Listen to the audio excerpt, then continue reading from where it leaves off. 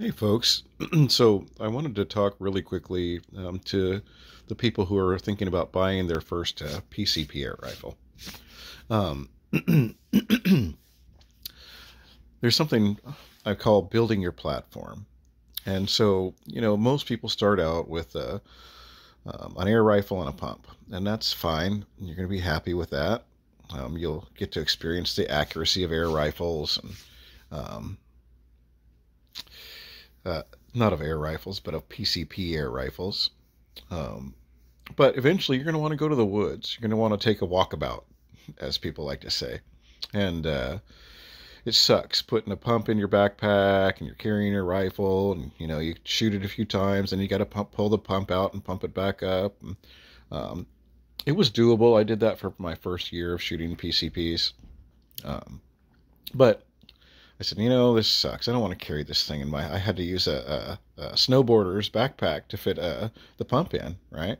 Because it's tall, and even the pump handle stood out of the top of the backpack a little bit, so was not. It's kind of cumbersome to carry. So I said, let me get look at these what they call ninja bottles, I guess. And the ninja bottles, they work. The first ninja bottle I bought was half liter, and I would pump that up to 3,200 psi, and I could shoot, not all day long, but a couple hours, 2, 3, 4 hours. I could get 2, 3, 4 hours. I could get of shooting with that half liter bottle.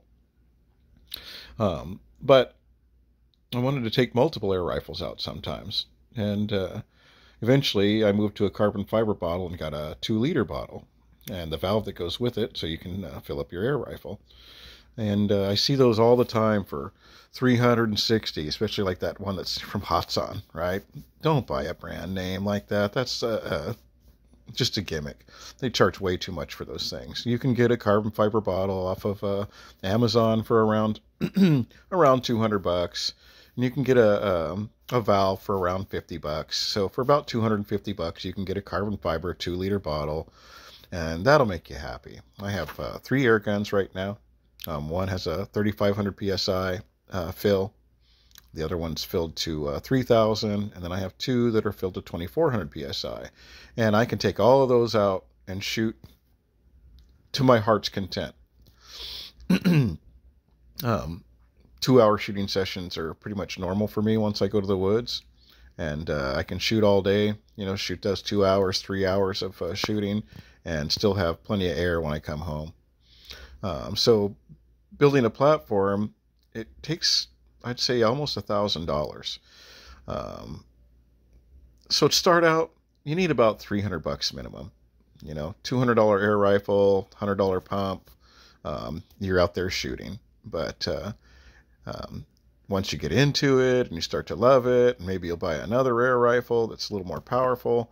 You really need to buy the bottle. So what is a platform? It's your rifle and pump, or pistol and pump. They're making some really nice PCP pistols nowadays. And then you need a bottle and you need a compressor. I think it took me probably 2 years to build my platform. And so now I'm completely happy. I got a compressor. I fill up my carbon fiber bottle to 4,000 psi, maybe 4,200 psi actually. And I can fill my 3,500 psi rifle literally like all day long. It never ran out of air. 2, 3 hour shooting sessions, take it home, go out 2 or 3 hour shooting sessions. I don't know. I've never reached the capacity. I've never even gone down to 1,000 psi on my bottle after I pumped it up to 4,000. So it's a little expensive, but don't let it stop you. Some really nice rifles in the lower end. You have the Beeman QB Chief, not QB Chief, it's the Beeman Chief, and the Chief 2 are very good platforms, very good rifles, I should say. My current favorite rifle, is the Beeman Bullpup. I bought a 25 cal, and I got not a bad thing to say about it. You can shoot like a master with the thing. Makes you feel like you're a good shooter, maybe even when you're not, right? Anyway, rambled on a little bit, but for those of you thinking about getting a PCP, I would say, yeah, go ahead and do it. Um, there's nothing wrong with brake barrels, but right now, brake barrels and PCPs on the lower end are kind of equivalent. There's brake barrels have become pretty expensive these days. You used to be able to pick one up at Walmart for $100. You could get the Beeman RS2, which was my the first air rifle I loved. I had a couple before that, but and I won't talk bad about brands, but um, I didn't like the ones that I had before that. But it could never shoot like I shoot with the PCP. Just this last weekend, I went out and I was shooting at 140 yards, and I was basically taking the center of the target out. 2-3 magazines through the bullseye at 140 yards. So I can't shoot like that with a brake barrel. I know some people are excellent, and maybe my brake barrel sucks. I could only shoot at 25 yards, maybe 2-inch groups if I was on a good day.